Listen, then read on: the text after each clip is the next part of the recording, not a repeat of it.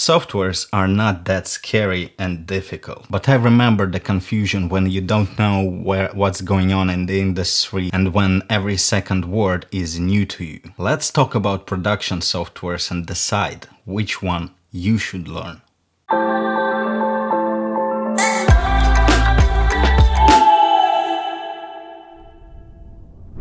Same as with everything else, you have to choose the ones that you're most comfortable to work with.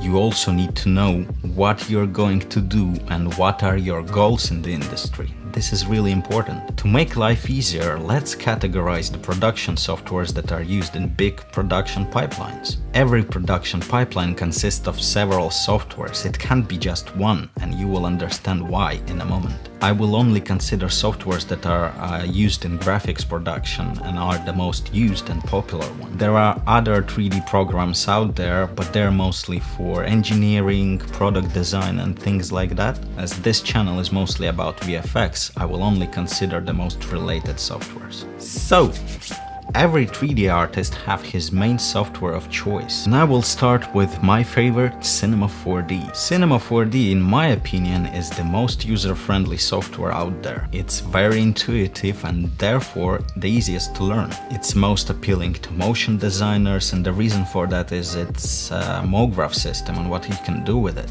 It is also very capable in VFX. You can sculpt, rig your characters, but I would say systems for that in Cinema 4D are not the best ones. Cinema 4D is what I use for everything, but this is mostly due to the fact that I'm doing a lot of hard surface modeling and rigging when it comes to VFX and a lot of product commercials. If I would do character design and rigging, Cinema 4D wouldn't be my first choice. And that's where Maya would be a better option.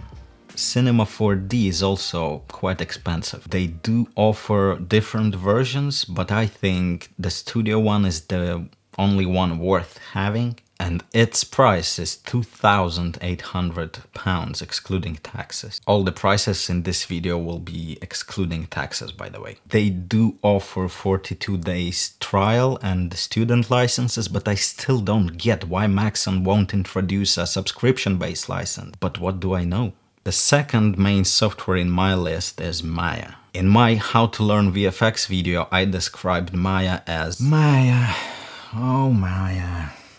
And I mean it. It's quite a complex tool to learn, but it's by far the most powerful one. Maya can do anything. It's very flexible and easily extendable to your needs. Thousands of plugins, scripts and other custom-made things available for it. For those of you who in comments said that some other softwares can replace Maya in big production pipelines, I will explain why they can't. Maya is and will be an industry standard for a while, just because it's oriented to a huge production pipelines. How exactly? Simple example, let's say you created a character.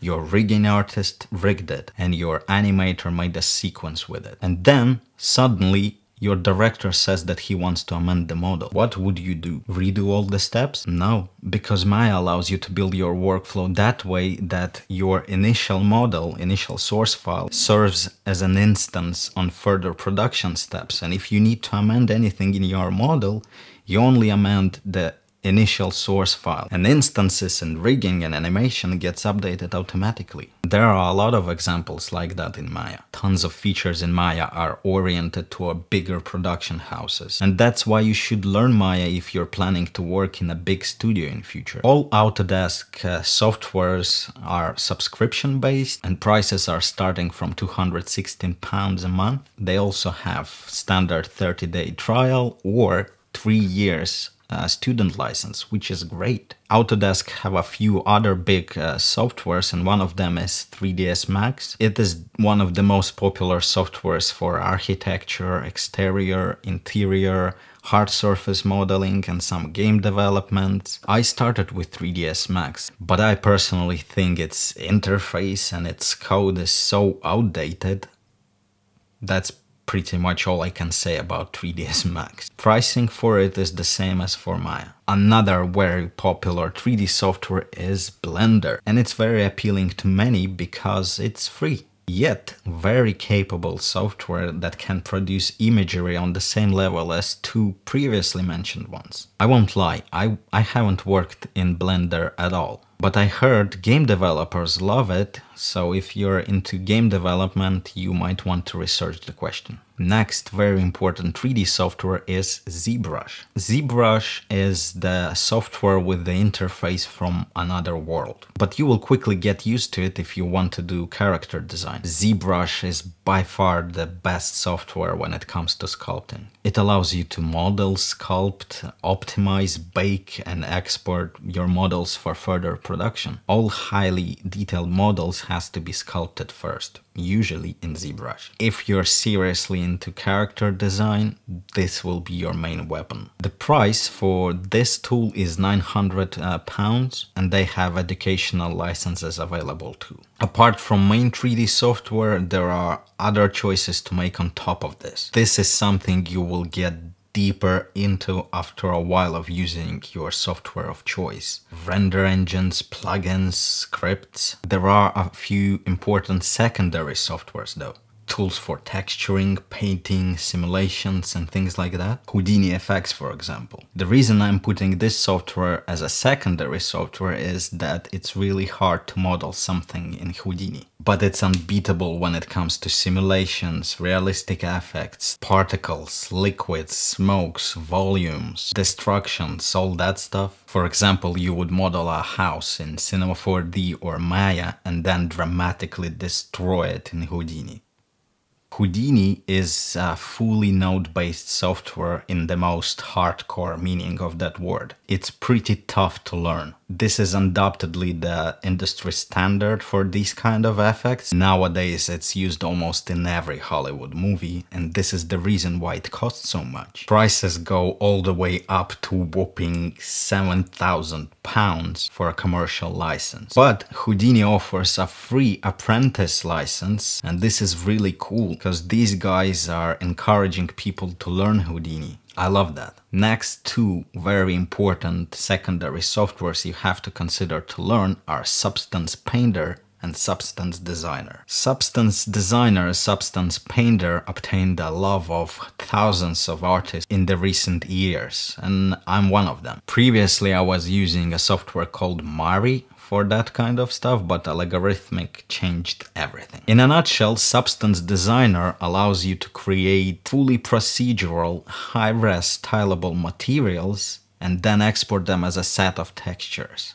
And Substance Painter allows you to paint these materials on your models. I think these two softwares are so amazing that they deserve a special dedicated video about how awesome they are. If you want to step up your texture game, you should definitely consider having these in your arsenal. Algorithmic offer different type of licenses with pricing starting from as little as £20 a month, and they have 1 year learning license available as well. Further down the line, creating 3D scene is not enough. To achieve truly photorealistic results, you need to compose your scene and post-produce it properly. Combine outputs from main 3D software and Houdini, for instance. Compositing softwares are also used to combine live shots with CG elements, so technically VFX is not possible without compositing software. There are three most popular ones. After Effects is the most used software among you guys, and in general it is related with VFX and stuff because of its name, I guess. But it's not exactly the case. After Effects is a layer-based composer that allows you to create really cool things and is very good for motion graphics, UI design, 2D animations, and you can compose relatively simple scenes in it. But it's really challenging to compose something decent in it because you will get lost in layers and pre-comps. It is also not a 3D composer, it's a so-called 2.5D software, which automatically makes it not friendly to VFX. All Adobe softwares are subscription based, so if you're interested, look up the prices, it's really affordable. I'm not saying After Effects is not used in big production, it is in fact used a lot, but not for actual compositing. There are no tools comparable to After Effects when it comes to UI, animations, holograms, and assets like that. Nuke is the industry standard in compositing. It is a very powerful node-based compositing software used in all production houses. It's fully 3D, so you can create amazing things in it. It will allow you to work with green screens on a highest level, integrate CG elements, paint out unwanted items from your shots, and basically create Hollywood level imagery if you know how to use it properly. The reason node-based workflow is so important in big production is that it allows you to come back to any stage of production and make necessary amends with almost no effort. In a layer-based software like After Effects, it would be really challenging. Nodes are also designed to handle much more complex scenes. As Nuke is industry standard, it's quite pricey, starting with 3,400 and finishing with 7,600 pounds per license. But they offer educational licenses too, which is good. And that's when Blackmagic's Fusion comes into consideration. Fusion is my choice. It might not be as advanced as Nuke in some little questions, but differences are insignificant and Fusion is free. If you want some advanced functionality like using OFX plugins or using network rendering, then you can pay £300 for studio version. And that's it, you're equipped with a really powerful node-based compositing software. My tutorials are featuring Fusion quite often. If you're into video production, you need a video editing software to edit your VFX shots into a nice timeline, add music, color grade, and export it as an actual video file. When it comes to color grading, there is nothing comparable to Blackmagic's DaVinci Resolve. I would call it a semi-node based software. Apart from color grading, you can edit, sound design. They now offer Fusion integrated into DaVinci, so you can do some compositing in it as well. And all that in one software. DaVinci is used in the biggest color grading houses. And initially it was purely grading software. It handles colors unlike anything else. The best part about DaVinci is that the pricing is the same as for Fusion. It's free, or £300 for studio version. If you're a Mac user, you're probably already using Final Cut Pro. The reason Final Cut Pro and Macs are so connected is that Final Cut is highly optimized for Mac machines. It's blazing fast and stable. It usually comes with your Mac or you can buy it for £50. I'm editing most of my videos in Adobe Premiere. Premiere is very flexible and customizable, something that DaVinci is missing. I can customize the layout as I want and optimize it for any project. And it's also super fast for editing. I can do most color grading tasks in it, and it has direct link with After Effects and Audition. The pricing is same subscription based as for all others Adobe software. So I use DaVinci for color grading commercials when it's needed and Adobe Premiere for everything else. To summarize, this is what I would call the base that you need to clarify for yourself. Who are you? What are you doing? Where are you going in the industry? Do you want to be a freelancer or do you want to work in a big studio? These are the questions you should be asking yourself instead of trying to find out which software is better. Think strategically. If I would want to work in a big studio, I would learn Maya and Nuke with no hesitation. If I would want to be a solo artist and do a freelance or contract work, I would choose something else. I personally use Cinema 4D as my main software. I use Substance Painter, Substance Designer, Houdini FX, and I use Fusion as my compositing software. I use DaVinci for color grading and Adobe Premiere for all my video editing. Apart from these main tools, you will need Photoshop.